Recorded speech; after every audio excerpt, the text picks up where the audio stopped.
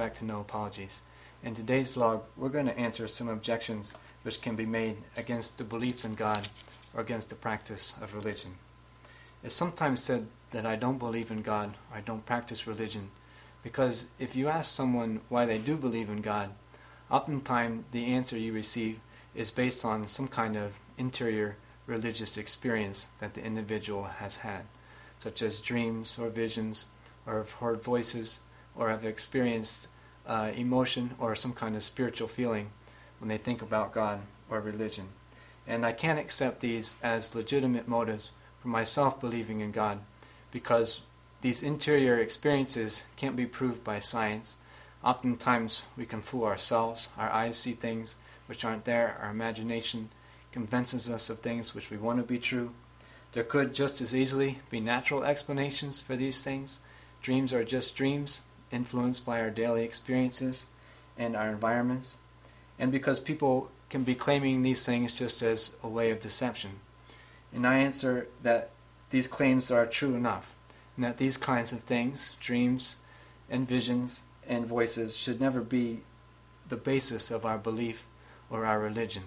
I don't deny that God has in time intervened in this way, but these events are extraordinary and exceptional, and we do wrong to presume in such graces. I do, however, disagree with the conclusion, because it throws the baby out with the bathwater. It says, most people answer, I'm religious because of religious experience. Religious experience is uncredible or untrustworthy. Therefore, religion is to be rejected. But the logical conclusion of these two premises is most people say that I'm religious because of religious experience. Religious experience is uncredible. Therefore, some religion is to be rejected. That is, religion based on religious experience. By saying that most people answer, it's admitted that there are other answers to the question, why are you religious? There are answers not based on these kinds of private experiences. Many people believe in God based on the many rational arguments which support the belief in a creator. Many people believe based on the beauty and the complexity of the universe, and also at the same time seeing its perfect harmony and order. Many people believe in Jesus Christ because the Gospels hold up to the scrutiny of any historical criticism, and because things concerning his life and his death were written about thousands of years before they took place.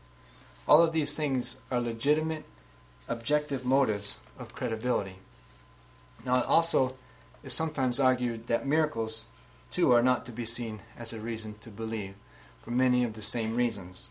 They can be lies and deceptions, our senses can be easily fooled, and human nature is oftentimes very gullible. And I would respond in a similar way. One can't disprove the miraculous by asserting that some are frauds. There are miracles which have been tried and examined by science after science, all with the same conclusion. There is no natural explanation for what has taken place. A rationalist might respond to that. Well, what science doesn't know today would be able to explain tomorrow.